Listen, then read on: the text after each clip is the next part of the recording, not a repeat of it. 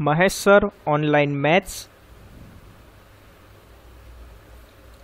ગણિત ધોરણ 10 પ્રકરણ 2 બહુપદીઓ સ્વાધ્યાય 2.3 બીજો ભાગ પ્રશ્ન નંબર 4 નીચેની શરત અનુસાર દ્વિઘાત બહુપદી મેળવો।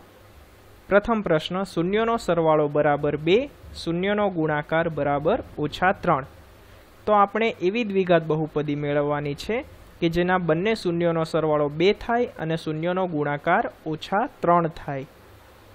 ધારો કે આલ્ફા અને બીટા એ દ્વિઘાત બહુપદી ax² + bx + c ના શૂન્યો છે।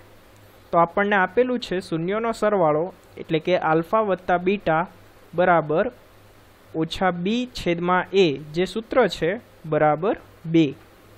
આમ -b/a બરાબર 2/1 લખી શકાય। હવે આપણે અહીં a અને 2 એ બંનેની જગ્યા આપણે ઇન્ટરચેન્જ કરી શકીએ।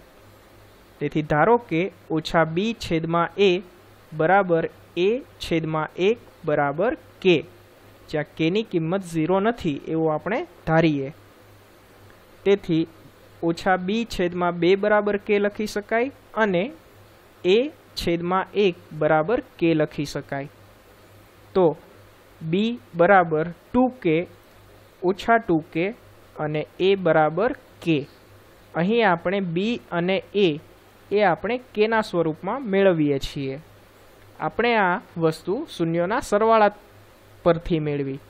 આ જ રીતે આપણે શૂન્યનો ગુણાકાર એટલે કે આલ્ફા × બીટા કે જેનું સૂત્ર છે c/a બરાબર શૂન્યનો ગુણાકાર -3 આપણને આપેલો છે।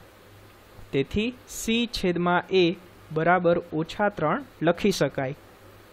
પરંતુ આપણને હમણાં જ જોયું કે a બરાબર k થાય, તેથી c/k બરાબર -3। છેદમાં k છે સામેની તરફ જાય તો ગુણાકારમાં થાય, તેથી c બરાબર -3k। આમ આપણને બહુપદીના સહગુણકો a, b અને c k ના સ્વરૂપમાં મળ્યા। તો આપણે જે ધારેલી બહુપદી છે p(x) બરાબર ax² + bx + c એમાં આપણે a, b અને c ની કિંમતો લખીએ તો a એટલે k, તેથી kx² + bx એટલે કે -2kx અને c એટલે કે -3k।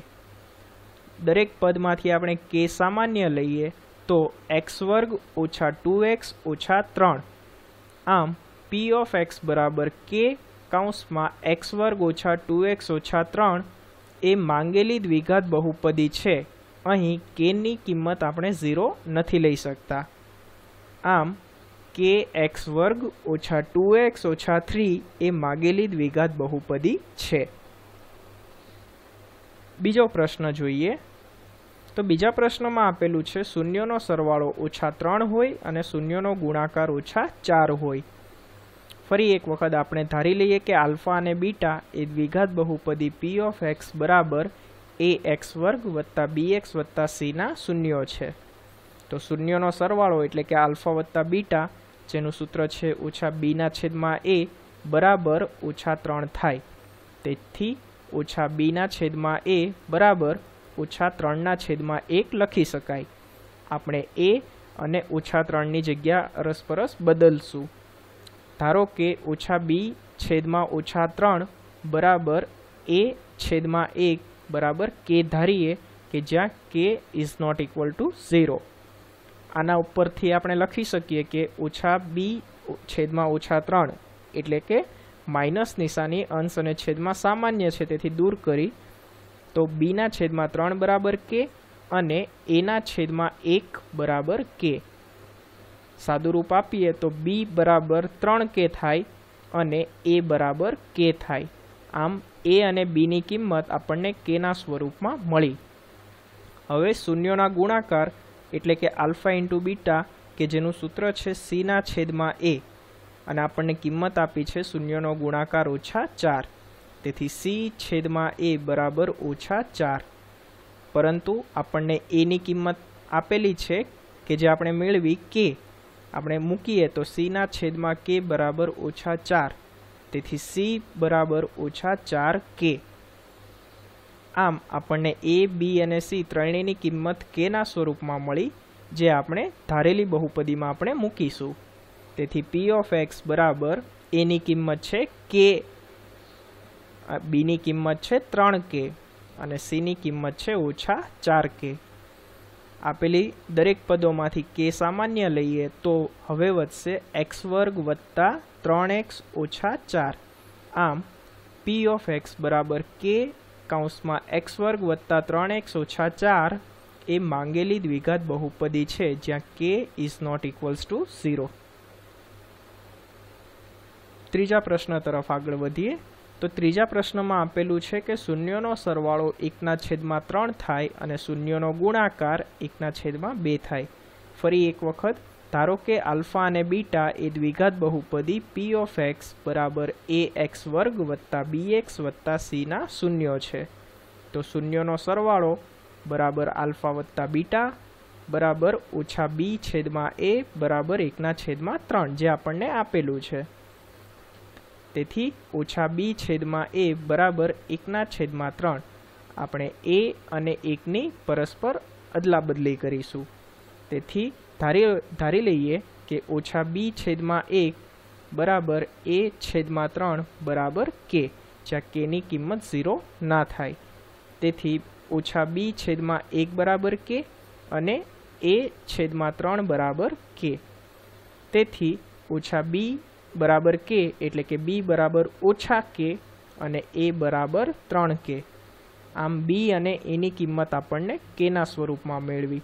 હવે શૂન્યનો ગુણાકાર એટલે કે આલ્ફા × બીટા બરાબર c/a, જે સૂત્ર છે એ આપણને આપેલું છે 1/2. તેથી c/a બરાબર 1/2. પરંતુ આપણને a મેળવ્યો, a ની કિંમત છે 3k.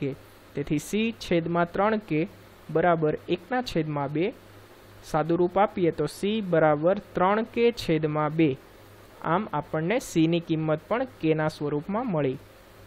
તો a, b અને c એ આપેલી ત્રણેય કિંમતો આપણે p of x એટલે કે ax² + bx + c માં મૂકીશું. તો a ની કિંમત છે 3k, b ની કિંમત છે -k અને c ની કિંમત છે 3k/2. સૌ પ્રથમ આપણે k સામાન્ય લઈએ તો કૌંસમાં હવે વધશે 3x² - x + 3/2. અહીં અંતિમ પદ 3/2 છે, 3/3 છે.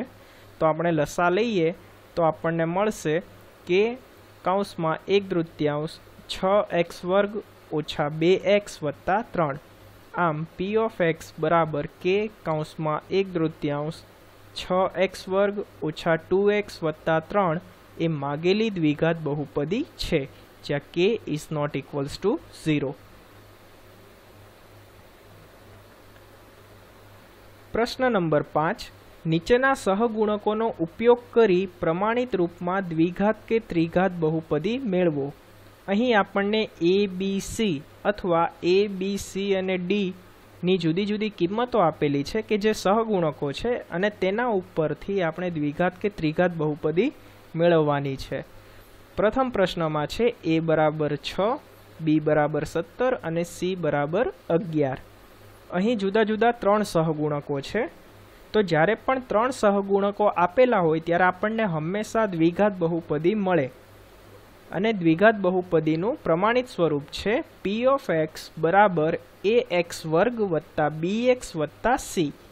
તો a, b અને c ની આપણે કિંમતો અહીં મૂકીશું. તો p of x બરાબર a ની કિંમત છે 6, b ની કિંમત છે 17, c ની કિંમત છે 11. તો 6x² + 17x + 11 એ માગેલી દ્વિઘાત બહુપદી થાય. બીજો પ્રશ્ન આપેલો છે a બરાબર 1, b બરાબર -1, c બરાબર -1 અને d બરાબર 1. અહીં જુદા જુદા 4 સહગુણકો છે. તો વિદ્યાર્થી મિત્રો યાદ રાખો કે જ્યારે 4 સહગુણકો આવી રીતે આપેલા હોય ત્યારે આપણને હંમેશા ત્રિઘાત બહુપદી મળે. એટલે કે જેટલા સહગુણકો આપેલા હોય તેના કરતાં એક ઘાત ઓછી. તો ત્રિઘાત બહુપદીનું સામાન્ય સ્વરૂપ એટલે કે પ્રમાણિત સ્વરૂપ છે p of x બરાબર ax³ + bx² + cx + d. તો આપણે એ બી અને સીની એ બી સી અને ડીની કિંમતો વારાફરતી મૂકીશું. એની કિંમત 1, બીની કિંમત -1, સીની કિંમત -1 અને ડીની કિંમત 1. સાદુરૂપ આપીએ તો આપણને કંઈક આવું મળશે: x3 - x² - x વત્તા 1 એ આપણી માગેલી ત્રિઘાત બહુપદી થાય. ત્રીજો દાખલો જોઈએ.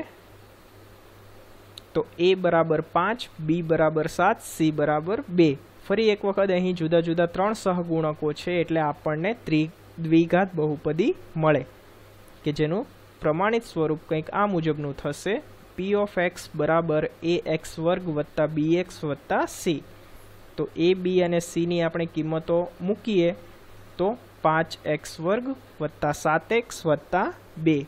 આમ p ઓફ x બરાબર 5x² વત્તા 7x વત્તા 2 એમ માગેલી દ્વિઘાત બહુપદી છે.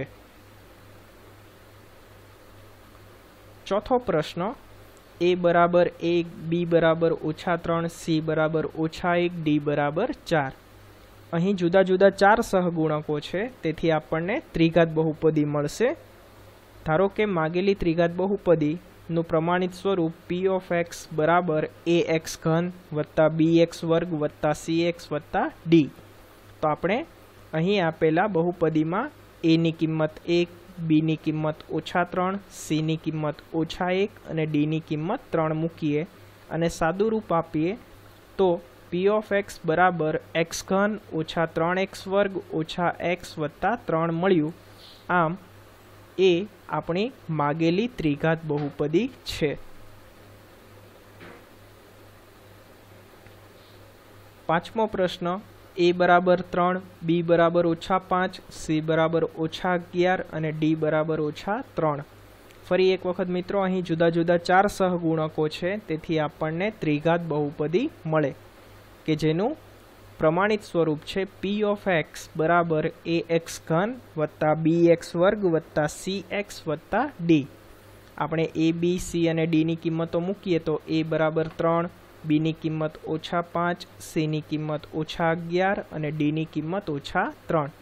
સાદુરૂપ આપીએ તો આપણને મળશે 3x3 - 5x² -11x -3.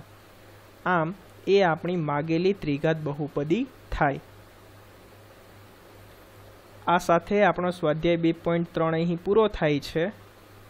જો તમને મારો આ વિડીયો પસંદ પડે તો મારી YouTube channel Mahesh sir online maths like કરો અને આવા વધુ વિડીયો માટે મારી ચેનલ સબસ્ક્રાઈબ કરો.